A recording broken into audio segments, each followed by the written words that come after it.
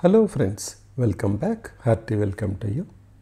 In the last session, we have solved the above equation x minus 7 into x minus 3 into x plus 5 into x plus 1 equals to 1680.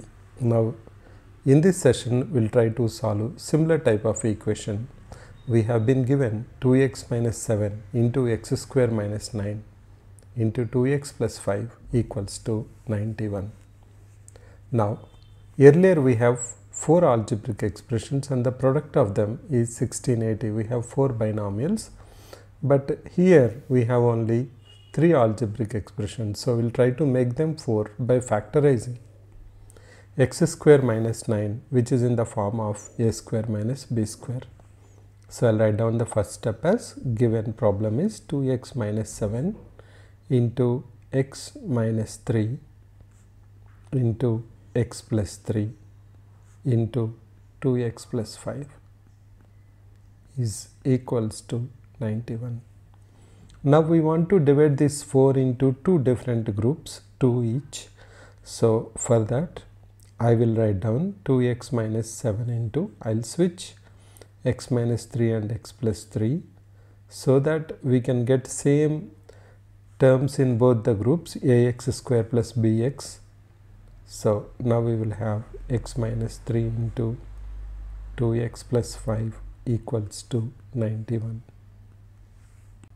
Let's open the brackets and see what happens. We will have 2x square, 2x into 3 plus 6x minus 7x, that is minus x minus 21, multiply with again plus 5x minus 6x, so minus x minus 15 equals to 91. Or now can we say that this 2x square minus x, whatever we have, we'll take it as t. We'll say let 2x square minus x equals to t. So what we have now is t minus 21 into t minus 15 equals to 91. Let's open the brackets. We'll have t square minus 36t plus 21 into 15 is 351 equals to 91.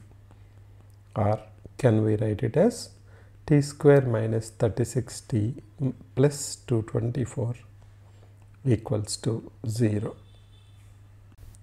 We can split the middle term and write this as t minus 28 into t minus 8 equals to 0 by taking prime factors of 224, that is 2 into 2 into 2 into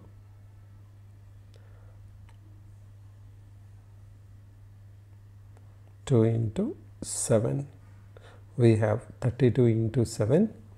So, we are taking 28 as one group and we are taking 8 as another group. We have 28 and 8 add up to 36. So, we have t equals to 28 or t equals to 8. Let's write down, that gives us t equals to 28 or t equals to 8.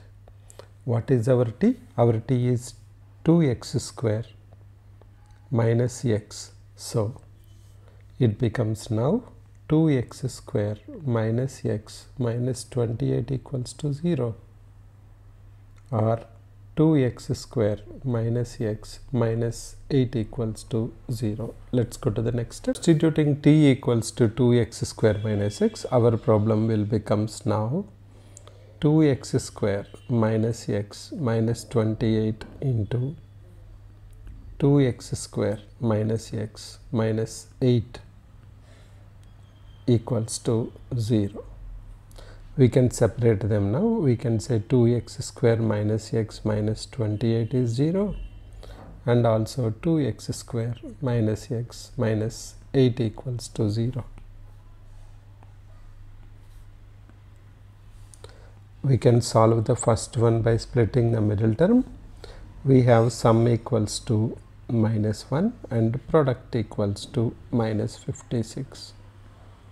So, we can write it as 2x square minus 8x plus 7x minus 28 equals to 0, or can we say that 2x into x minus 4 plus 7 into x minus 4 equals to 0.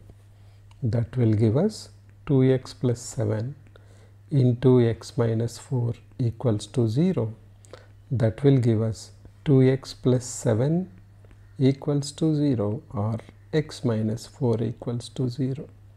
This will give us x equals to 4, or x equals to minus 7 by 2. Now let's go to the other side. We have 2x square minus x minus 8. We cannot use splitting middle term here, so we'll use quadratic formula. Ax square plus bx plus c equals to 0. X is given by minus b plus or minus under root b square minus 4ac by 2a. Substituting the values, we have x equals to minus b, that is 1, plus or minus b square, that is 1, minus 4 into a is 2 into c, that is minus 8, divided by 2a, that is equals to 4. Simplify that, we will have 1 plus or minus square root of 65 divided by 4. So the solution for this equation what we have to solve is x equals to 4 minus 7 by 2, or 1 plus or minus square root of 65 divided by 4.